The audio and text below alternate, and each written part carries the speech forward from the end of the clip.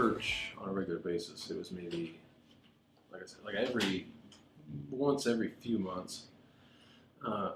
Growing up, church wasn't like I go to church to hear about God and to hear about what being saved, and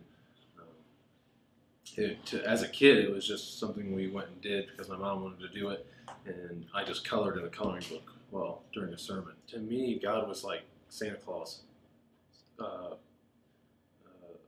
Easter Bunny, to be completely honest. As a kid, it was like a make-believe entity. Yeah, I got laid off from Goodyear. I had a house, cars to pay for. I didn't have a way to pay for them.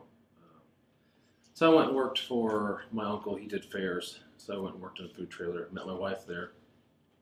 Decided when I got back home I was going to sell my house. So I put my house up for sale.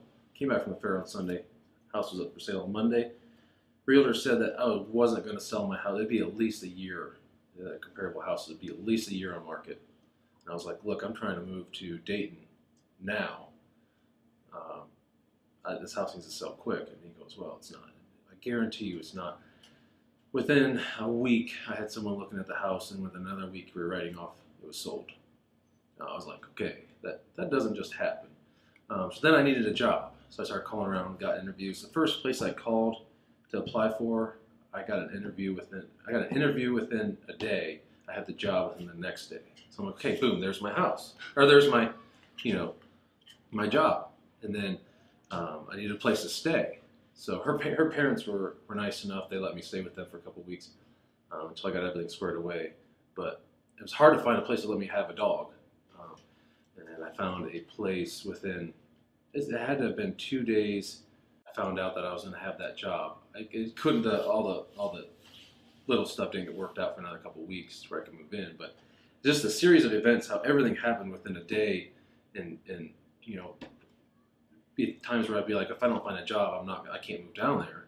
And like the next day, boom, hey, we would like to hire you. And it's just the way it lined up. I'm like, this has got to be God. Ever since I've been a believer and I've been saved, it's been nothing but blessings. I mean, everything I have, I owe to Him. So I didn't have what I have now and the joy I have now until I was saved. I mean, I was just living a life.